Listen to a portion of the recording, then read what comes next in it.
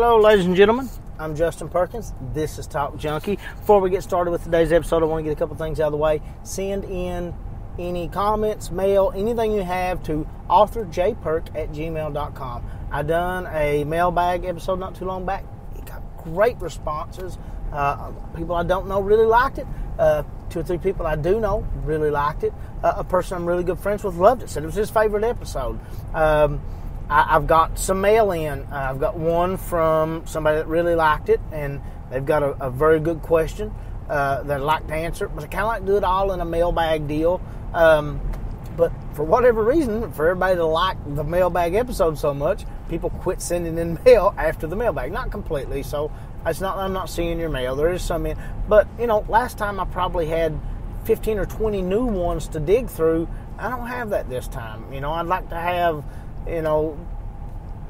what I've already got plus 10, 15 more. So authorjperk@gmail.com. Send those in, and we'll get one of those episodes underway. I like to shout out businesses and things of that nature on here. I'm an author. The reason that address is authorjperk@gmail213. No, it's not 213. I keep giving the wrong one. Sorry. It's authorjperk@gmail. It's because I am an author and I've wrote some books, and those books are available at the Red, R-E-A-D, Red Spotted Newt Bookstore in Hazard, Kentucky. Look them up on Facebook. They're selling online and things right now amidst the great plague that we're in.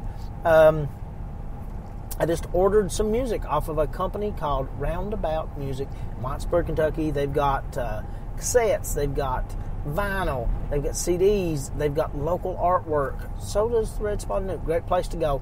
You can find them on Facebook as well. I don't get paid by any of these places. I promote them because I enjoy them. Also, 2 new podcasts that are out there. One, Relics of the Past. It's only available on Google and Anchor currently, but it will be on iTunes soon. It's just super hard to get that. Great new. It's different than anything I've listened to before. They've got a little he does different things on there, but right now he's got a little series on there called OTR, Old Time Radio. He plays you some stuff, especially if you're in the old time radio, that you can't find anywhere else. That he's found some copies of. Great stuff. Also, there's a new podcast called Randomness Captured Alive. It's not actually a current podcast. This is a podcast that was recorded in the past for the future, for the survivors of the coronavirus. I've not listened to anything else like it. Sometimes it's serious, sometimes it's funny, but it's always entertaining, so check it out. It is up on iTunes already. Check both of those out. Today we're going to do that very thing. We're going to speak about technology. Christian Lang said, "Technology is a useful servant, but a dangerous master."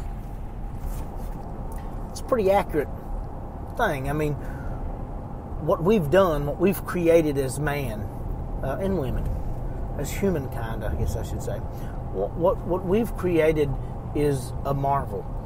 You look at where we are now as to where we were 100 years ago, 500 years ago, 1,000 years ago, 10,000 years ago. Now we have to stop there because we don't know really much before that. I am of the utmost belief that we were probably fairly sophisticated and pretty advanced at other points in time, and that various disasters have, but that's null and void. That's a different podcast in itself. But the point we're at now is truly phenomenal. I mean, the amount of connectivity we have, from cell phones to iPads, the internet, smart TVs, 5G. I mean, it's global connectivity.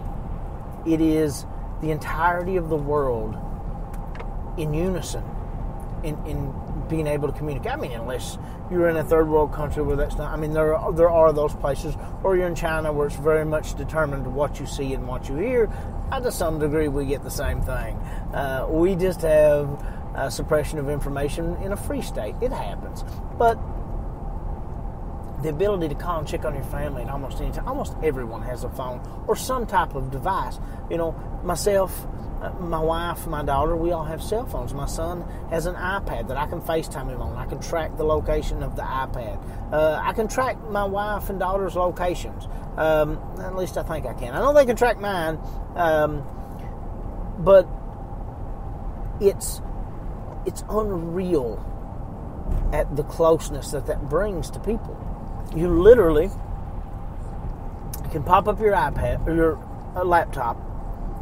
It's got a built-in microphone, built-in camera, and have the ability to FaceTime, physically see, and you can do the same thing on your phone. Connect with someone on the other side of the world, with family on the other side of the country. It's such an important part of our society as it is today, and it's phenomenal to the extent that it's gotten, and it's only getting more advanced as time goes on. Our growth as a technological civilization is unparalleled by anything we know. And it's impacting us in ways I think we often don't see. I mean, again, to be able to check on my wife and family anytime I want, that's amazing. You know, even video games, the connectivity of these video games, you know, it's unreal. It's a global network. It's amazing. Medical advancements are at a rate now, I think, unimagined. Even doctors of the late 1800s would be incapable of imagining the amount of progress and the amount of knowledge and access that doctors now have. I mean, the cell phone I'm on alone, here I am, with the ability, through a handheld device and a microphone headset, to record and transmit, to deliver into your homes, into your car, into wherever you are, into your ear, into your wireless earbuds. My transmission, my data trail, my whatever you call it. I have the ability to send it to you. Instant access. If you have the app and you're subscribed, it's instantaneous from the time I upload to the time you receive. Now, instantaneous, I guess, in the sense of it may take whatever the lag time is between me and you, but to you it's an instant. It's all of the program at once. You know, the invention of radio and what it done to entertainment. The invention of the telephone and what it done to communication. The invention of television and what it done to programming. I mean, advertising. These things can't be rivaled. They are steps so far and above and beyond what the people before them really thought were possible. Everyone wants to look at the Jetsons and Star Wars and whatever the movie, which Star Wars was from a galaxy long ago, so it's actually in the past. But I digress. People want to look at these portrayals of the future from times as recently as the 70s and go, well, we didn't make it. We didn't get there. We don't have the flying cars. We don't have these things. Okay, we don't. But look at what we do have. What we do have is phenomenal. What we do have, in many ways, far outweighs what we don't have. I mean, the flying car, what's the real advantage to the flying car? On the road, you're basically driving in two dimensions, and we struggle with that. It is one of the few things that we're having a hard time programming AI to do because it's an extremely complicated and intricate process for humans to drive. All the things we do and calculate, it's a testament to how marvelous the technology of the human brain is, that AI has a hard time mimicking that currently. Now, AI is technology that I fear. I won't lie. I always have, ever since a young age, even when it was more science fiction than reality like it is now. But I'm not big on AI. love communication, love to be able to reach people and talk to people. Social media is directly derived from this. And we look at how short we fell in meeting the predictions of where we'd be in the future, but we don't look at how far we've come. But mainly we don't look at what spurred those things. We are a culture, a global culture, that is very much invested in technological growth and advancement. But we are still at the root of this thing human. And for as far as written history and even oral history goes back, there's one very undeniable thing about humanity. It's profit driven. It's greedy. The haves always want more, and the have-nots always want more. So our technical progression has been influenced by what makes money. And what makes money is access. We have access. We have the World Wide Web, possibly the greatest innovation of mankind. Total global connectivity. It's instant access on so many levels. Even knowledge. Even programming. And thought control. But still, it's instant access on so many levels. The grandest of all of our designs. But it was originally a military ideal. A grid away from the civilian grid that would allow communication. And my understanding is that grid's still very much in place. You have the military's version of the internet, you have our version of the internet, and somewhere in between there lies the black web, which is a connection of the two, or part of. I guess the black web is actually the original military internet, whatever. Look it up, people. I'd have to. I don't have the memory to remember all that. But imagine where we'll go from here. Chips inserted into us so that telephone connectivity is instantaneous and partly biological. I mean, we've replaced coinage.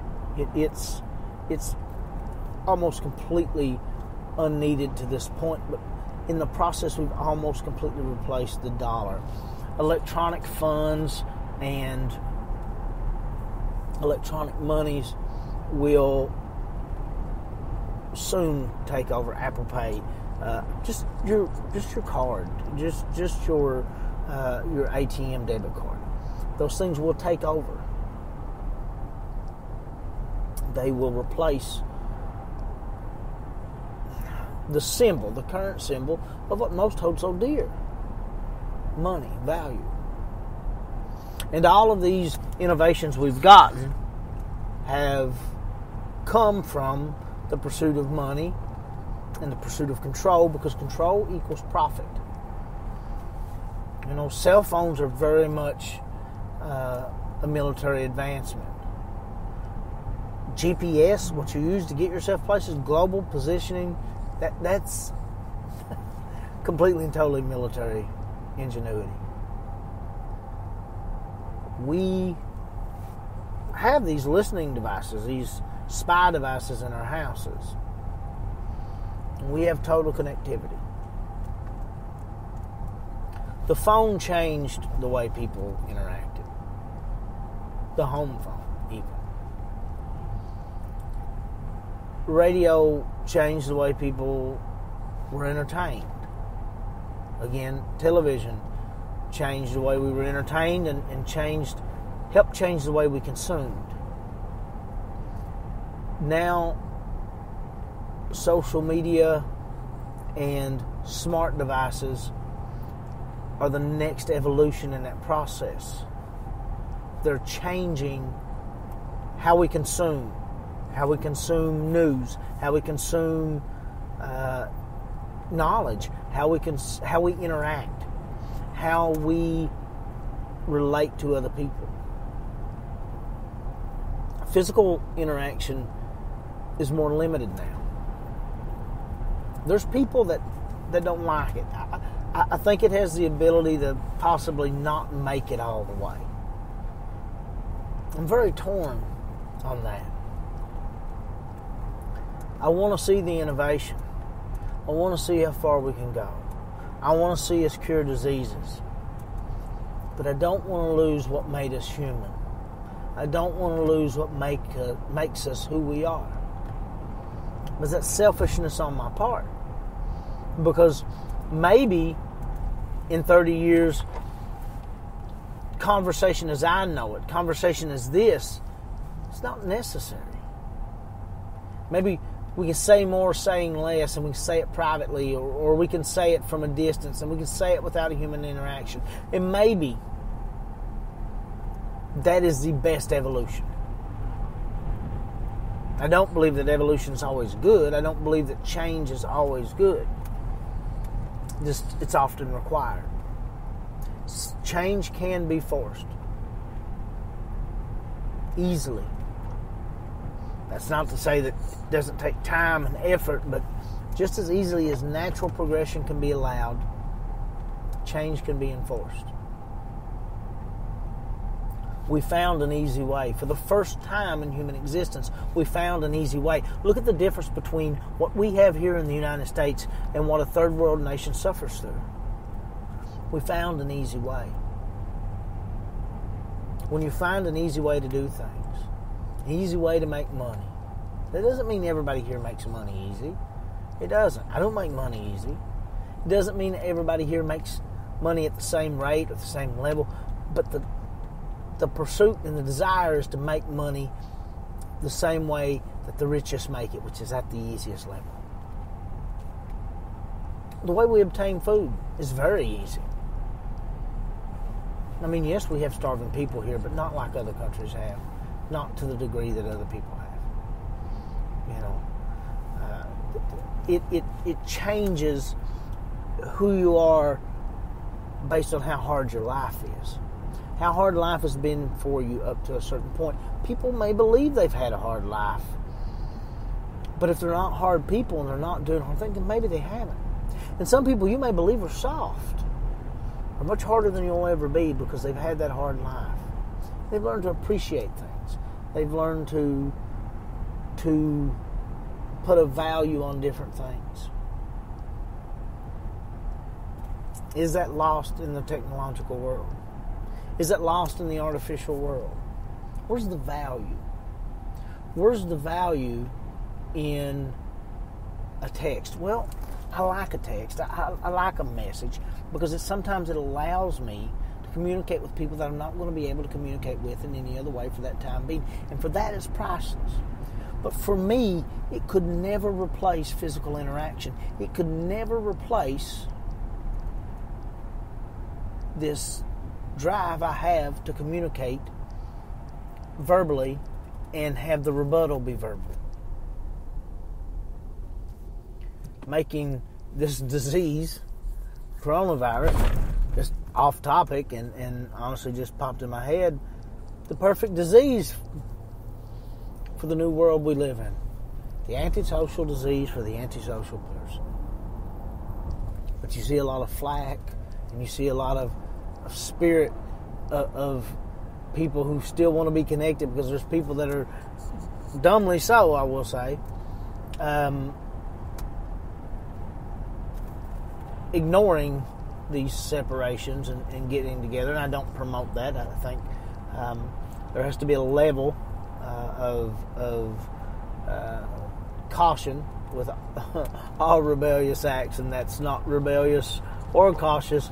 It's just stupid. But I see us changing and moving, and I see a societal shift. A shift in communication, a shift in how we interact with each other. I see that, and I'm concerned. The question is, am I rightfully concerned? Am I concerned because it's something to be concerned about? Or am I concerned because I'm the old guard? I'm the past. I'm that middle child of evolution. Not quite the same as the people in the 80s who had no exposure.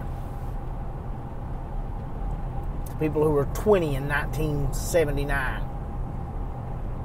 Or 40 in 1979. Or 50 in 1979. Not quite the same as those born in 2000. Who are immersed. Nowhere near the same as those born in 2010 who can't imagine life without full connectivity. That middle child. The bastard of evolution. There you go. Maybe that's what I am, and maybe that's why I struggle so much. It's such a love-hate relationship. As someone who knows life before it, to some degree, even though it's been there longer for me now, I guess, than not. But I remember the time without. I remember my experience in life, and I understand how I want to interact. And I don't see it in my children. I don't see it in kids. I don't see it in teenagers. I'm starting to not see it in some adults. I see it in much older individuals. I see it in some individuals younger than me. It's not across the board, but it's a majority thing. And the majority of it stops with my generation. And even many in my generation have completely been pulled into this. Then I see people like Steve Jobs, and I see people that are the heads of these tech companies, and the heads of Twitter and Facebook, and others saying, no, we limit our children. We limit what they can see. They don't have full access, yet we don't do that. I don't do that. Full access to YouTube. My son doesn't know about TV. My son doesn't. I mean, he's like a walking history book. He can tell you all about Saturday morning cartoons, and he can tell you all this because he's fascinated with animation. But it's not because of an experience with it. His experience and his knowledge comes from an untethered attachment to YouTube. And what do? Do you isolate him from it? Do you put him behind his peers? Do you limit his ability to grow and evolve as those around him? Do you put him behind now? Do you stop it now so that he's behind 20 years from now? Do you embrace it and let it go? Where's the balance? What's the right answer? Well, I don't know. If I did, I probably wouldn't have done this podcast.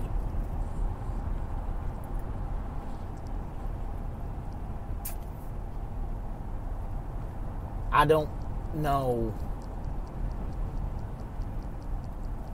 where the right direction is. I don't know if it's fear that makes me uncomfortable, if it's selfishness and an unwillingness to change and grow, because that's possible. But I don't know if it's not an acceptable, appropriate amount of fear and apprehension that I have on what we will become. But I do know this. I do know that even if it's the right thing to do, even if it's our next evolutionary step to become one with technology, even if our growth is unstoppable, if the change is inevitable, even if it's 100% the best thing for humanity, I don't like the way it looks. I don't like the way it feels or smells or tastes. It's got no soul. It's got no honesty to it. It has no value to me. Again, that could just be selfish. That could be holding on to the past. Because we're all guilty of it to some degree, and And I understand that it's a very, very dangerous thing. Holding on too hard to the past, too tight, not letting yourself grow and breathe is a horrible, horrible thing. It's smothering. It's smothering to those around you, and it's smothering to your progression as a person. Blindly following any progression, I feel to be just as troublesome. You usually get one quote per podcast. Sometimes you get more. You've had one, you're going to get more. Bukowski said, "Can you remember who you were before the world told you who you should be?" It's a very important question. Because maybe it's the answer to why I feel the way I feel. Because I remember who I was as that kid.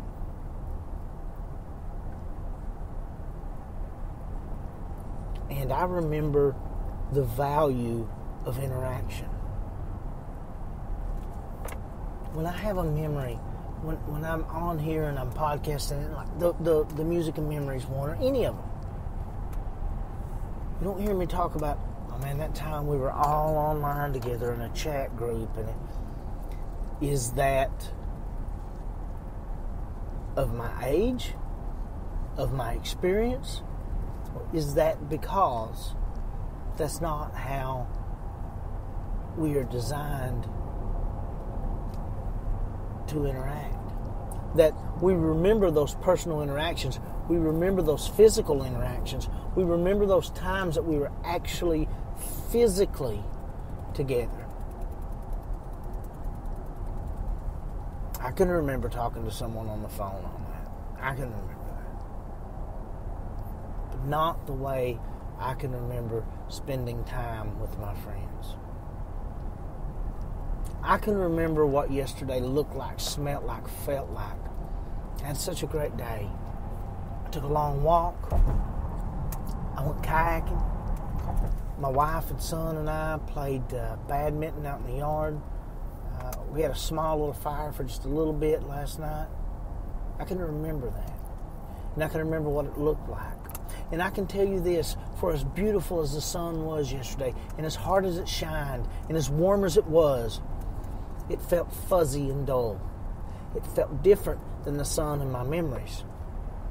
The sun I remember from 1988, the sun I remember from 1994, that sun was brighter. That sun felt different. That air smelt different. It had a different view. Almost as if that sun was real. And the sun I seen yesterday was digital. I don't believe the sun I saw yesterday was digital. But maybe I only see in digital. And I want to see in analog. And just because something's newer doesn't make it better. Just because something is a natural progression for something else doesn't mean it's improving. It doesn't mean it's not.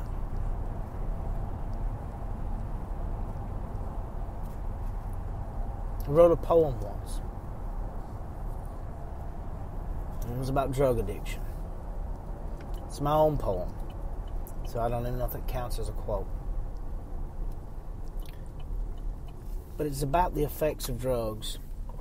And it's about this young girl who she got hooked on drugs and she's struggling with all these things and it becomes clear that something's changed in her mind. She no longer dreams in the warm, fuzzy colors that she used to dream. All the lines in her dreams are sharp and pointed. All the colors dulled and blacked. All the skies gray. She dreams in digital. All the pure natural essence of her dreams was taken away.